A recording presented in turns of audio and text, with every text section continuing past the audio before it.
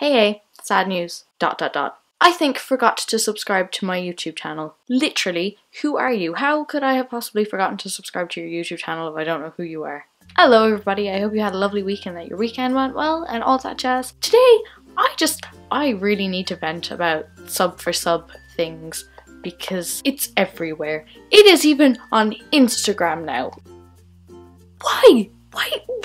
Why? There are 3 types of sub for sub type messages that you can get, or at least that I can think of offhand right now. And oh boy, do each of them have their own spot in hell for how annoying that they are. Number 1, the oh my gosh, I know these automated DMs are really annoying, but I'm gonna send it to you anyway because I am thirsty as. For example, hey there, I'm a small YouTuber and it would make my day to get some feedback on my new video.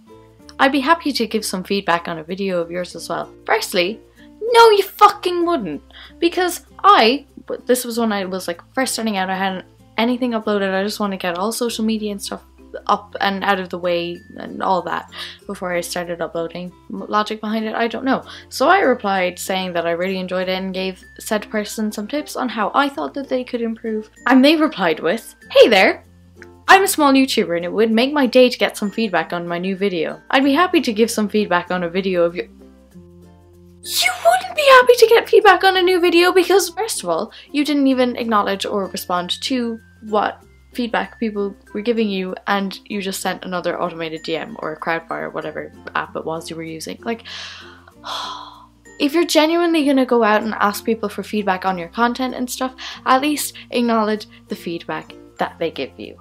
Is all I wanted to say. Then, number 2, there are the YouTube comments. And we all know which comments that they are. Hey, I just watched your video and I really enjoyed it a lot. I also make YouTube videos on this kind of content too. Check out my channel and subscribe for more. Firstly, no you fucking didn't watch my video and no you didn't enjoy the content that was in it at all. You couldn't give a shit about what I had to say. All you want is subscribers. Put all the sarcastic comments and stuff aside for a minute, okay?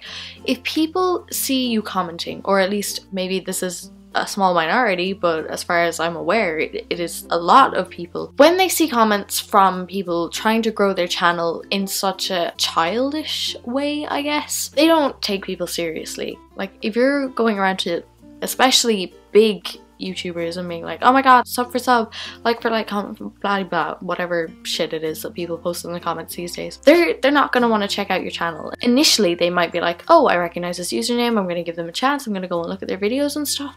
But then if they see that you're just commenting sub for sub on everyone, they're not gonna want to. Or, well, maybe some people might still want to, and then, oh my gosh, they're 10 times a better person than I am. But as a rule of thumb, like for the most part, people are just gonna be like, oh, maybe not. However, the one exception I can think of is on my popularity versus integrity video. Someone wrote out a really long, well thought out answer and responded to a lot of the points and stuff that I made in my video, and then at the very end posted a link to a video that they made on a very similar topic, and we had a great discussion about it in the comments. And that, I think, is the only time I've seen a sub for sub. It wasn't even particularly a sub for sub type comment, but it kind of fits into that category. And yeah, I think it's the only time when I've been like, oh my gosh, like I genuinely want to check this out. Yeah, that's just one exception that I can think of that sort of thing. And lastly, there's something that's new. Maybe it's not new to everyone, but it's certainly relatively new to me. And that is Instagram DMs and Instagram comments being like, oh my gosh, check out my channel. For example, someone on the 26th of September messaged me saying, hi, I'm a small YouTuber too. Could you subscribe and like? I'll return. DM me proof though, and I'll DM you proof back. Listen, sunshine, I know you have a lot more subscribers than I do. And you know, at this point, I think that you know that there's a thing in the corner that tells you how many subscribers that you have, and then a day later you can click on that and it will show you all of the new subscribers that you've gained, all of their channels, if their subscriptions are on public. Who would have thought?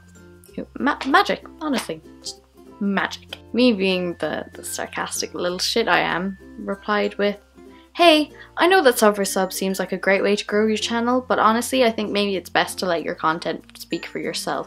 And oh my god, is that so important. I know I've only been doing YouTube for a little over a month, but I have been actively a part of the community for probably, I think it's like 9 years now, okay? I know that seeing your subscription count growing so quickly because of sub for sub must feel at the time very rewarding, but if you don't have engaged subscribers who are liking and commenting and sharing your video around, it's not going to be worth anything. You're just going to have a dead subscriber count, and that's not going to help the YouTube algorithm promote your stuff because it's not being like engaged with, you know? Okay, fair enough that sub for sub comments bug the shit out of me and God knows how many other people. Put all of that aside.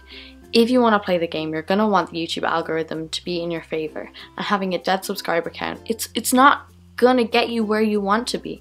Sure, you may have a high number of subscribers, your views aren't gonna be high and stuff, and I would just like to point out that numbers aren't everything. You should, at least in my opinion, be doing YouTube because it's something that you're passionate about and because you want to be doing it, not just for some numbers on a screen. Everyone is different, not everyone is gonna have the same feelings about that as me, and again, that's totally cool. I don't know, from my own, I think that should be the only thing driving you. Anyway, I'm not sure if I got all of the points across that I wanted to, but I feel kind of passionate about this because it makes me sad, because some people do genuinely have good content or have the potential to have really, really great stuff, and they have such wonderful things to talk about. And I feel like they almost lose the opportunities to have the audience that they deserve because they're going about it the wrong way. But that's it for this week's video anyway. Like and subscribe and all that jazz. You know the deal at this stage. I will see you next week. Oh, by the way, thinking of changing my upload day to Monday. Not too sure about it yet. I'm just super swamped and busy at the moment. I don't think Sundays are gonna work out. It would still be at the same time, just on Monday. Cool. Let me know in the comments what you think about that. We'll see you guys at some stage next week. Hope you're having a good day. Bye! Thank you for watching.